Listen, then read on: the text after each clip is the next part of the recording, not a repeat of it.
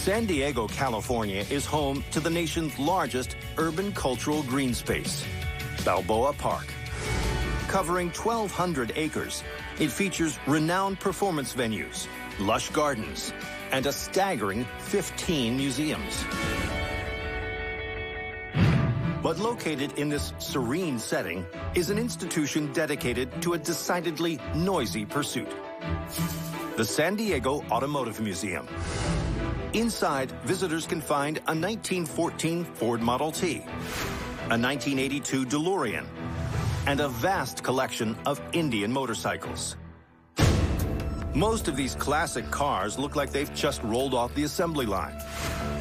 But there's one vehicle here that's heavily customized. The artifact is off-white, about 15 to 20 feet long, about 8,000 pounds. It has features that you're not going to find on a regular car.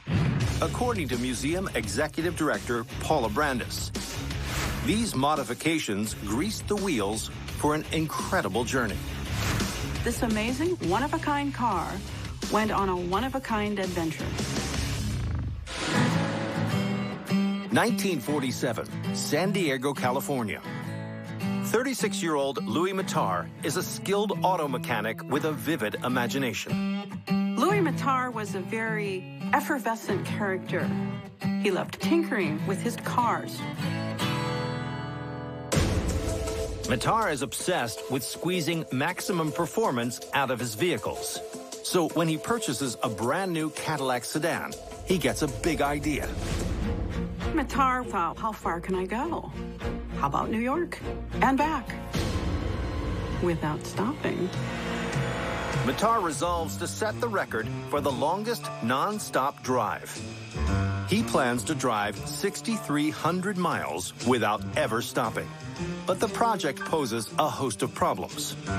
He had to consider fuel, water, oil, and you have to eat, you have to sleep, all of these things while you're driving down the highway. And so to complete the epic journey, Matar resolves to modify nearly every inch of his Cadillac.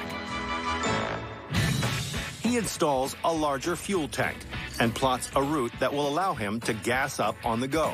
He made arrangements to go to an airfield where a tanker could come alongside the car and refuel. And just in case the Caddy gets a flat, Matar rigs the vehicle with a special contraption that will keep it rolling. You can change the tires on this car while it's in motion. Matar recruits 2 friends to be his co-pilots, allowing the 3 of them to switch off between driving and sleeping. And to make their journey as pleasant as possible, Matar puts in a few creature comforts. Matar added a stove, a water fountain, a bar, a shower, a washing machine, a toilet, and of course, the kitchen sink. He even installs the very latest in technology, making use of the nation's brand new wireless network. Probably the most progressive thing he put in this car was a mobile telephone.